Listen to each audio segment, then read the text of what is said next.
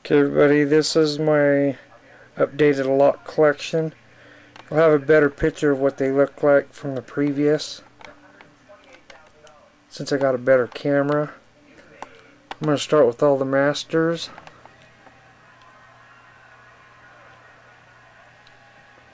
There's the 7, 3, 1, 5, 17, 15, 220, 930 long shackle. There's a resettable combo, 532, 7040, 6121, 6125, a 937 shrouded, a master puck lock. There's the HT15, which is a tubular, the 7300, which is another tubular. There's the American, can't remember, I think 7360, which is a tubular. There's the, I can't remember what that one is, but that one's set up for a house key.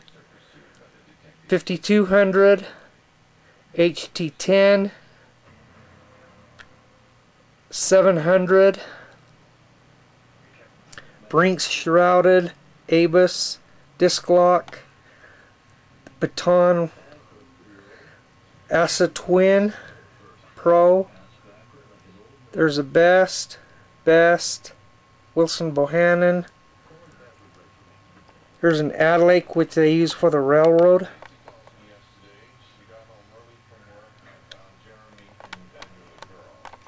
Sargent and Greenleaf, which is a huge lock. They use that for all these ones on the bottom are used for the railroad. So there's the Adlake, Sargent and Greenleaf, American 700 long shackle, 5200 series, and a Yell. And this one here is just a Magnum made by Master. And these are all here are my new ones, which is the club lock, the Abus 9050, another Best 7-pin. There's another Asa Twin. There's the multi-lock.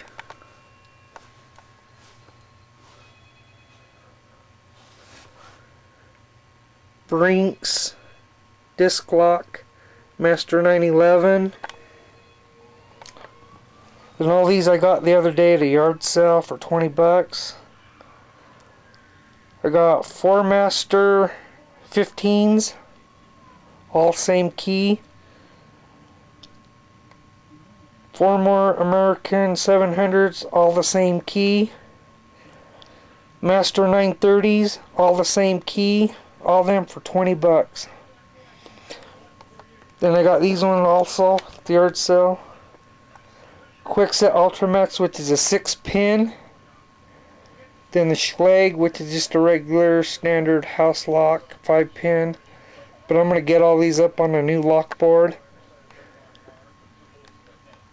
So thanks for watching.